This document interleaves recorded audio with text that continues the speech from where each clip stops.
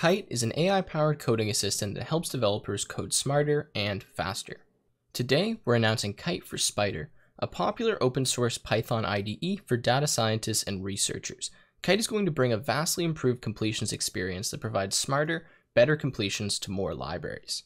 The best part of Kite is that it's free and your code stays completely private.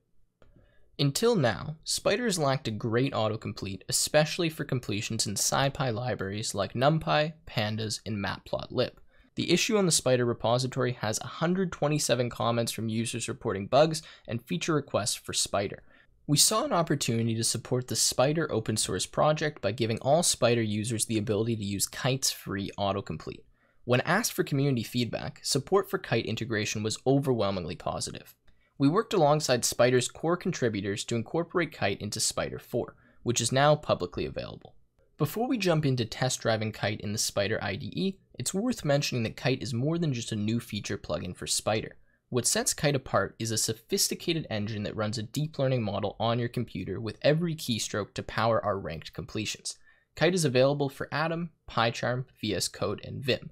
Kite will automatically detect all the supported editors on your computer and download the relevant plugins during the install flow. Let's dive in and see Kite for Spyder in action. If you have Kite already installed on your computer, Kite will automatically start working when you update to Spyder 4. Otherwise, follow the link in the description to download Kite. There are a few small changes to make to the Spyder 4 preferences to get the best experience using Kite.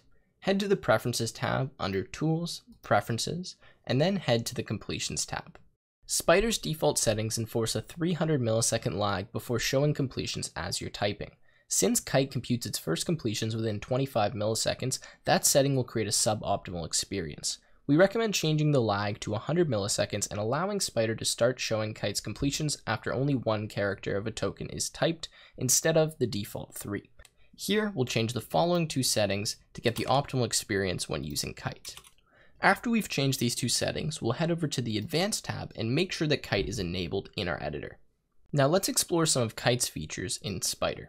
Kite uses an advanced statistical model that considers all of the open source Python code on the internet while ranking its completions by relevance so you get shown the best ones first. Kite also incorporates relevance from your script while showing you completions that are based on the modules and packages you imported above.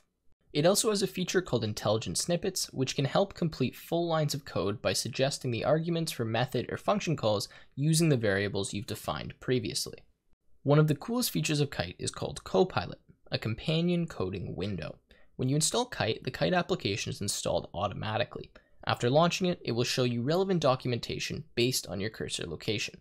Simply click around the file and view hundreds of thousands of pieces of documentation in the Copilot window.